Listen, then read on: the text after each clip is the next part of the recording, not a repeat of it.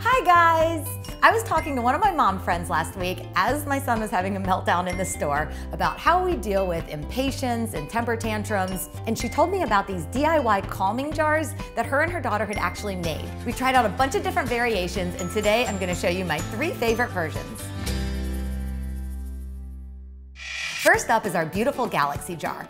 All you'll need to get started is a clear bottle or jar, some Galaxy colored glitter, clear glue, and glow-in-the-dark stars are optional. First, we're going to add 1 bottle of clear glue to our container.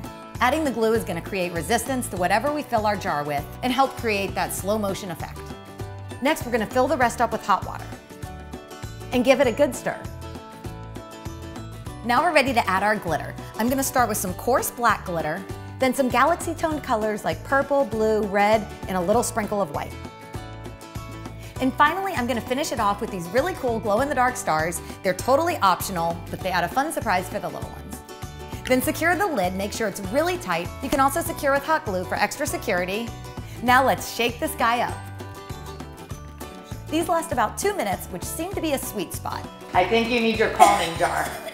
It was engaging enough that he didn't get bored, but long enough that it really helped him reset and calm down. And you can even add a little glow-in-the-dark paint to make this perfect for bedtime. Ready. Next is this oil and water variation that was Lincoln's favorite. All you'll need is your container, baby oil, food coloring, and an oil-based colorant. Start by filling your jar halfway up with water. Add 1 drop of blue food coloring and top it off with baby oil. You could leave it like this for a cool ocean effect, but I'm gonna go ahead and tint the oil with some Wilton's candy colorant that you can find at most grocery stores. Since regular food coloring is water-based, it won't mix with oil. Secure the lid nice and tight. Give it a nice shake. We created these to take about 2 minutes.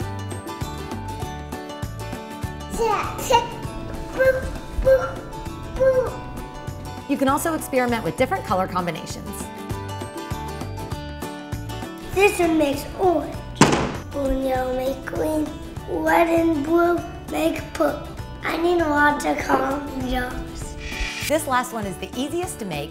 All you'll need is your container, glycerin or clear glue, and some water beads. Start by filling your bottle 3/4 of the way with clear glycerin. Then top it off with water, leaving a little bit of space. And add your beads. They do take some time to expand in the water, but watching them grow was actually my kid's favorite part. This looks really cool. Wow! This one was so calming and relaxing to watch, and you can change up the amount of beads to create different effects. All right, guys, we had the best time making our calming jars, and I feel like they really worked most of the time. Tell me in the comments below what other DIYs you'd like to see, and we'll see you next Friday. Bye, guys! Bye.